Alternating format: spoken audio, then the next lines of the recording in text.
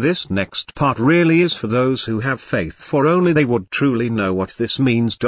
This is the complete list of archangels, including those fallen. This is not all the angels, just the high archangels: Ariel, Azrael, Barachiel, Camael, Cassiel, Daniel, Amiel, Gabriel, Gadriel, Hadraniel, Haniel, Hasidiel, Jegudiel, Jehoel, Jeramiel, Jephiel, Kerubiel, Kashiel, Laliel, Michael, Muriel, Neuriel, Oriphael, Rigel, Raphael, Raziel, Remiel, Sachiel, Sarel, Salaphiel, Simiel, Erel, Zadkiel, Zaphkiel and Zerachiel. In addition, although some may look female, and some may look male, they are actually believed to be genderless, unable to produce offspring unless they relinquish their immortal state. They fall, or are cast out.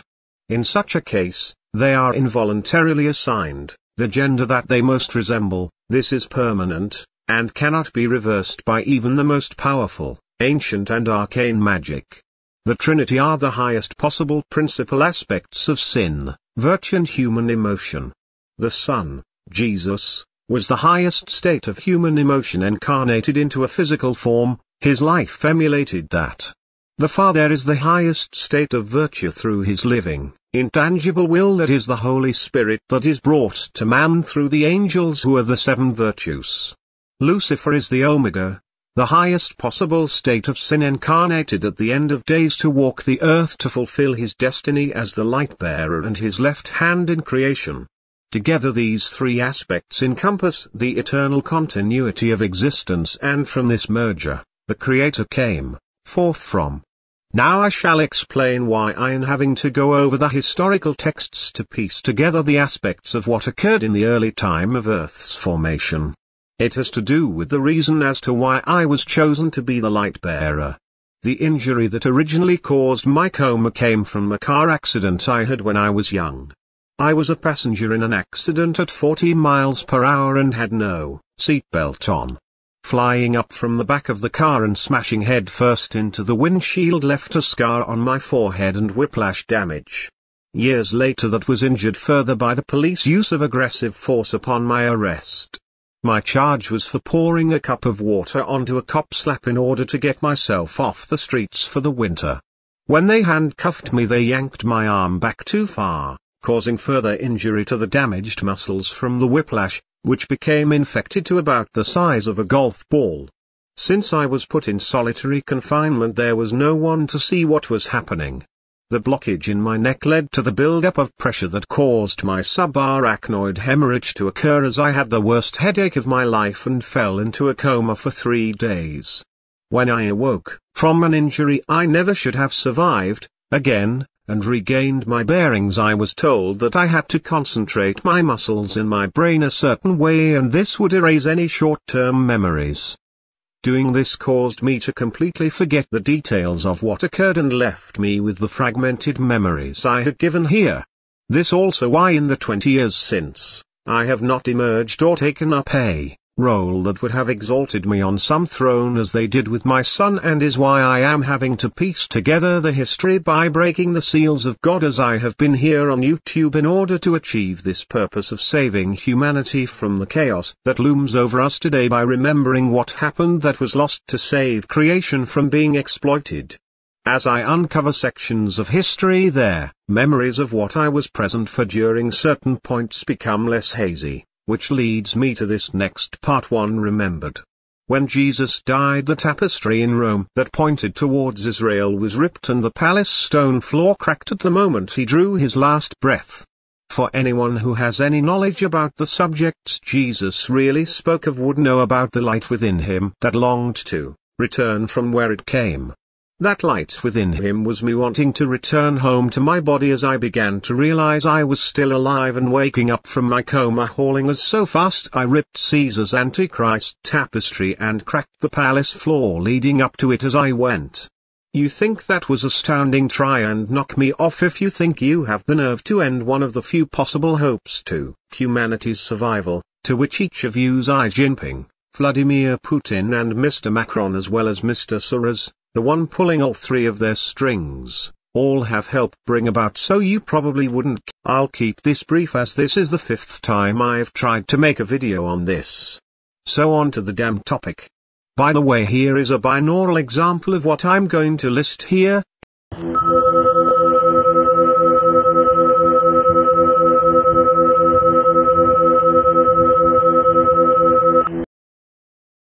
You see, I have that musical gift of being able to play by ear, meaning I can pick up any instrument and be able to get to play a tune within minutes. That includes using a binaural app to emulate the frequencies of the sound waves being used.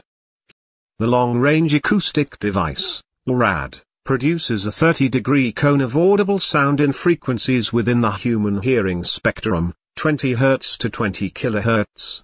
LRAD was used by the crew of the cruise ship Seabourn Spirit in 2005 to deter pirates who chased and attacked the ship. More commonly, this device and others of similar design have been used to disperse protesters and rioters in crowd control efforts. A similar system is called a magnetic acoustic device. The Mosquito sonic devices have been used in the United Kingdom to deter teenagers from lingering around shops in target areas. The device works by emitting an ultra-high frequency blast, around 19 to 20 kHz, that teenagers or people under approximately 20 are susceptible to and find uncomfortable. Age-related hearing loss apparently prevents the ultra-high-pitched sound from causing a nuisance to those in their late 20s and above, though this is wholly dependent on a young person's past exposure to high sound pressure levels. In 2020 and 2021, Greek authorities used long-range sound cannons to deter migrants on the Turkish border. Until recently, we've known only that mysterious directed energy attacks began in 2016 in Havana and affected U.S. personnel assigned to Cuba and China. But reporting last week raised concerns that our government knows more than it has let on about how long these radio frequency attacks have been occurring, how many Americans have been affected, and in how many places. According to a New York Times report, suspected attacks occurred as recently as this month, and some have resulted in debilitating injuries. In a report released in December, the National Academy of Sciences said a microwave weapon probably caused the injuries. Some officials believe microwave or directed energy device is the most likely cause. Perhaps most alarming is the revelation that at least 2 episodes involving White House staff members, one in 2020 that affected a National Security Council official near the Ellipse south of the White House, and another in 2019 involving a woman walking her dog in Northern Virginia. The news brings the specter of foreign adversarial actions to within yards of the White House.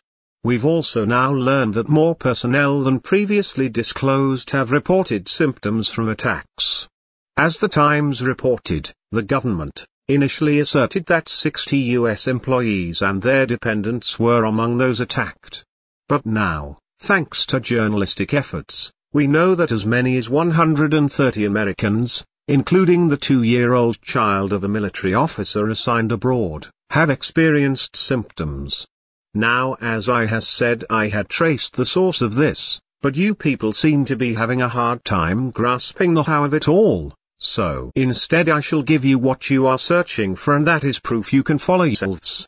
The route in which I traced this signal was embedded in your global communications network array, but once the signal reached your satellite networks in space, it used them like a filter to separate the signal from your communications feed, and the signal dropped to a low frequency decibel before being transmitted into deep space. This low frequency was so low I don't think it was even radio wave. Something lower, barely even able to detect.